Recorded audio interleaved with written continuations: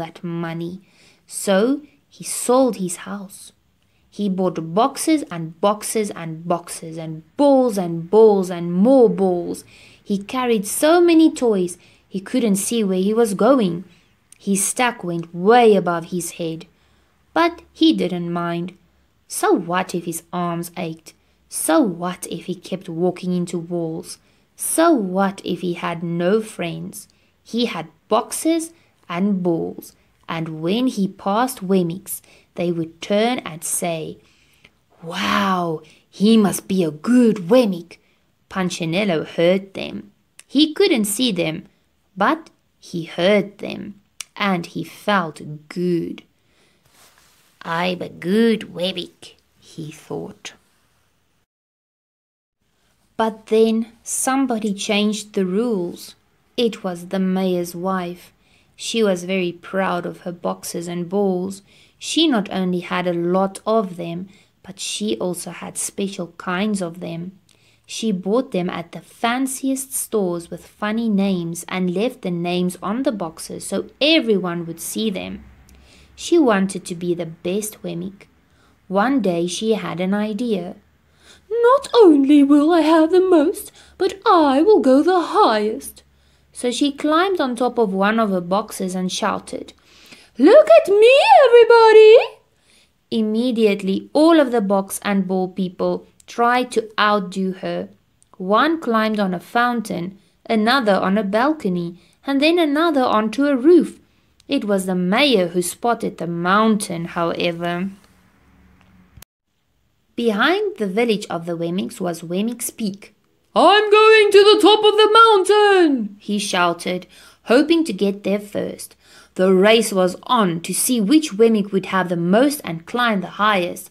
Wemmix, loaded with boxes and balls, began running up the mountain. It was a crazy, crazy race. Since the wooden people couldn't see where they were going, they bumped into each other. Since they were exhausted, they fell over their own feet.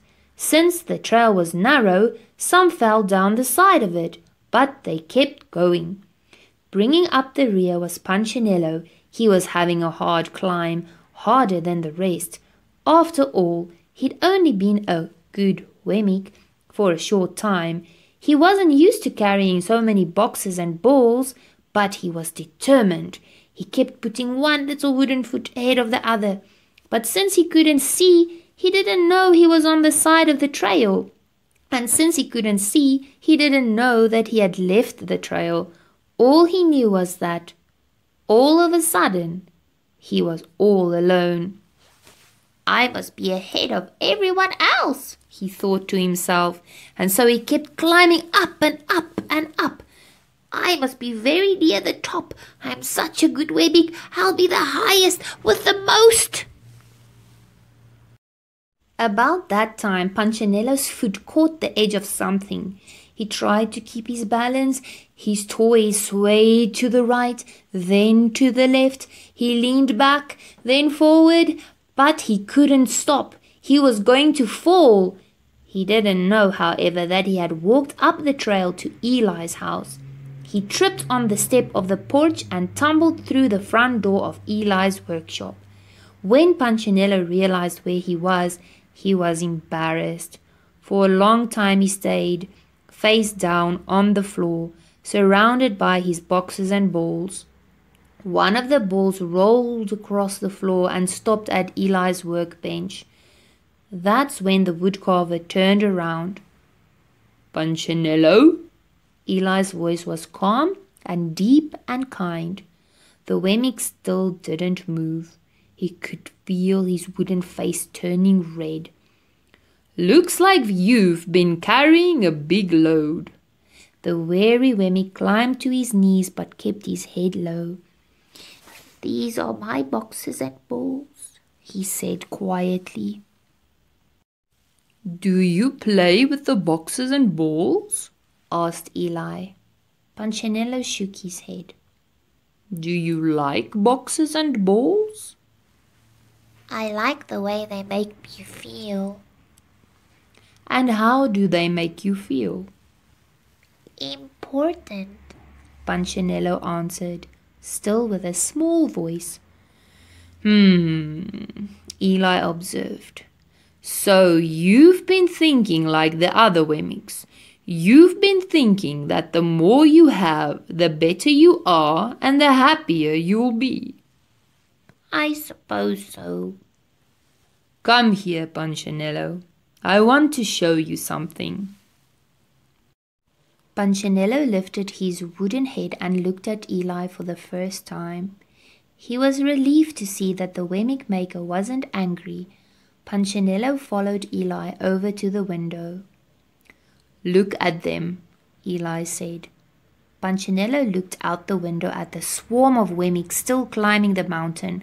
They were tumbling, stumbling, fighting each other, even elbowing each other to get ahead. Do they look happy? Eli asked. Punchinello just shook his head. Do they look important? Not at all, Punchinello said, noticing the mayor and his wife. The mayor was on the ground and she was stepping on his back. She had a box on her head and he had a ball in his mouth. Do you think I created Wemmicks to act that way? Asked Eli. No.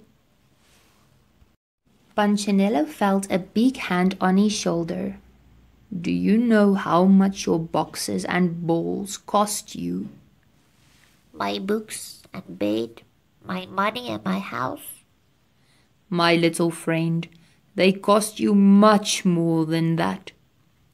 Punchinello was trying to remember what else he had sold when Eli continued. They cost you happiness. You haven't been happy, have you? Punchinello paused. No. They cost you friends. And most of all, they cost you trust. You didn't trust me to make you happy. You trusted these boxes and balls. Punchinello looked at the pile of toys. All of a sudden, they didn't seem so valuable. I kind of messed up. That's okay, Eli replied. You're still special. Punchinello ducked his head and smiled. You're special, not because of what you have. You're special because of who you are. You are mine. I love you. Don't forget that, little friend. I won't.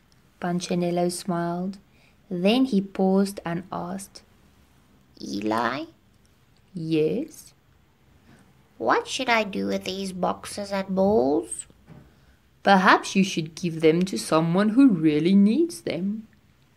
Punchinello turned to leave, but stopped again. Eli? Yes? I don't have a place to sleep.